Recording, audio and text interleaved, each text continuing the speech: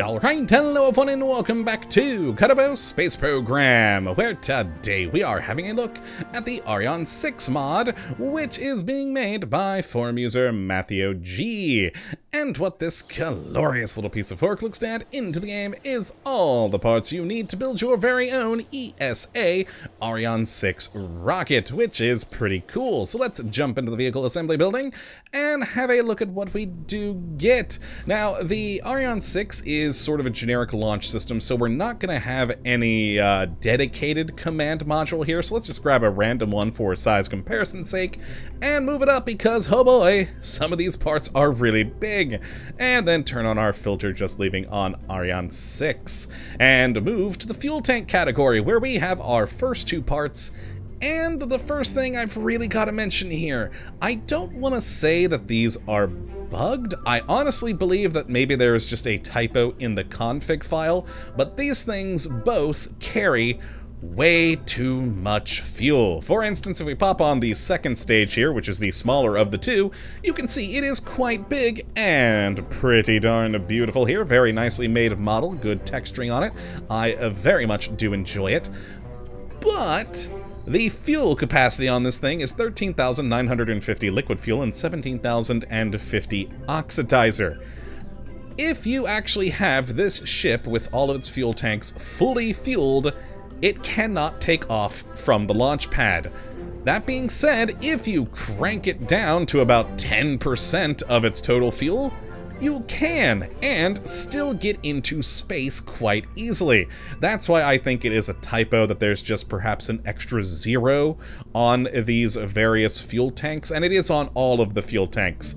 So yes, it's a small problem and something you can easily deal with just by cranking down the fuel capacity here in the vehicle assembly building. So I don't really see it as a big problem. But all in all, though, it is still good parts. The second stage, for instance, here is in fact an unmanned command pod, so you don't have to worry too much about what satellite you have up top. It also does have a built-in data transmitter, an engine with 180 kilonewtons of max thrust using liquid fuel and oxidizer, has 4 degrees of gimbaling on that engine, and then a much more reasonable 50 electric charge and 400 monopropellant, fitting in line a lot better than what you probably should be getting here. Now, the next part, if we chuck this off, is, oh boy, a big one. This is the first stage, and as you can see, it is just a gigantic freaking fuel tank with, of course, once more, its own built-in engine there. A very good looking, all in all, a good solid tank. And this one having a thrust, and quite a bit of it, at 1,350 kilonewtons using liquid fuel and oxidizer, 5 degrees of gimbaling, and 12,600 liquid fuel and 15,400 oxidizer. Again, I think that's a typo, because it's just way too much fuel that makes it way too heavy to take off. But, like I said, with the second stage, crank it down to about 10%, and you're good to go into space with no issues. Now, the next part is down in engines, where we have the booster for this particular part mod, and it's a good one. Now, you'll notice, even though it is a radially attached booster, it doesn't quite fit on the radial attachment as you would expect, and that is because it doesn't have its own built-in decoupler, so you are going to have to use one of these standard stock in-game decouplers and then attach it to that, and it works a bit better. And as for the stats on this thing, though, it will produce 3,500 max kilonewtons of thrust using liquid fuel and oxidizer, 4 degrees of gimbaling on this one, and 12,240 liquid fuel and 14,960 oxidizer. Once more, crank it down to about 10% and you're okay. Now, in command and control, we have nothing. In structural, we have nothing. In robotics, we have nothing. In coupling, we do have a decoupler here with 7,000 decoupler ejection force, which is actually meant to go on the second stage, so I probably shouldn't have knocked that one off so soon, because there's also another part that we need for it, And there we go. We can pop that decoupler right on there, and you'll be fine. And then, of course, attach the first stage below that. All in all, a good, solid decoupler with all the lovely flags of those members of the ESA. Good times. Now, in Payload, we do have the fairing for this with 300 ejection force, and those attached to that point on the second stage here.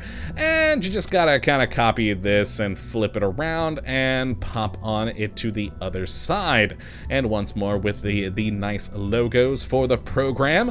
Always good, and a good, solid, and a very large fairing. You can really fit some big stuff in this thing. You can take up some pretty good payloads. Now in aerodynamics, we have nothing. Ground, nothing. Thermal, nothing. Electrical, nothing. Communication, nothing. Science, nothing. Cargo, nothing. And utility, nothing. So that's all the parts we do have for this mod. Not a whole lot to it, but put all together, it does make for a fun and a wonderful rocket. Let's actually load that one up. And here we are, the Ariane 64 with the 4 boosters here. And of course, a payload of a really crappy satellite that I popped in there earlier.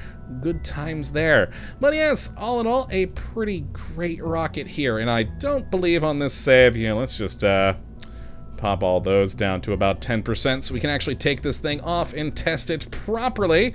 I did not do that earlier, so let's, there we go. Excellent.